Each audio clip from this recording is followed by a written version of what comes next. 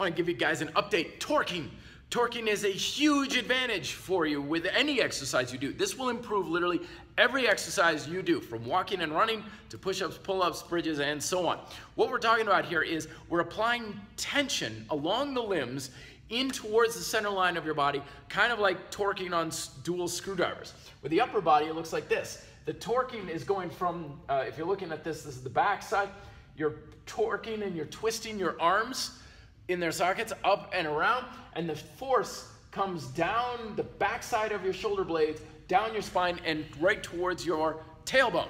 So when you do this, you should be arching your back a little bit, bringing your shoulder blades down and back, and it kind of looks like you're almost doing a bit of a standing bridge. Twisting the arms, shoulders back, stick the chest out, and it's not just arching the back, but make sure the tension is flowing down your back. You should have your entire back light up, your lats, your rectors, everything.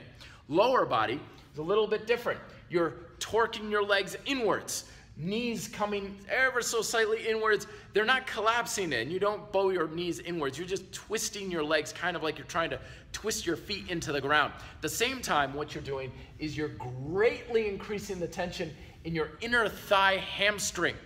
Your inner thigh hamstring is going to light right up. It's way better than any of those giant overgrown thigh master machines you see at the gyms.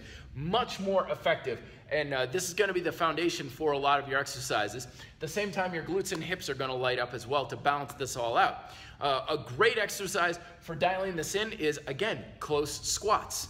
Call close squats the squats of truth, because it's going to tell you exactly where you're tight, where you're weak, and where you need to work on.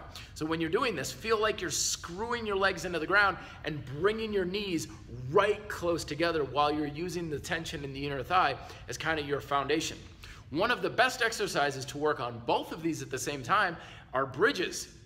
When you bridge, you want to screw your arms into the floor, screw the tension right into your shoulder blades, and have the tension go right down your back as you bridge any kind of bridge variation. You can even do this to a degree with lying bridges.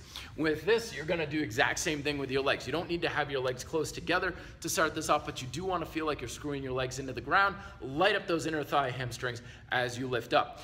Practice both of these all day, every day. I do this with my clients all the time. We do it 20, 30 times in a workout. It's not something that's going to cause a lot of fatigue, so you don't need to recover from it. But you do want to make this second nature in your nervous system.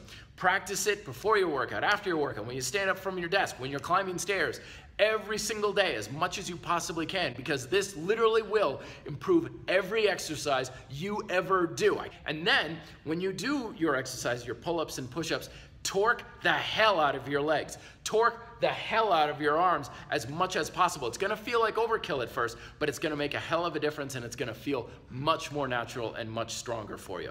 Questions below. Be fit, live free.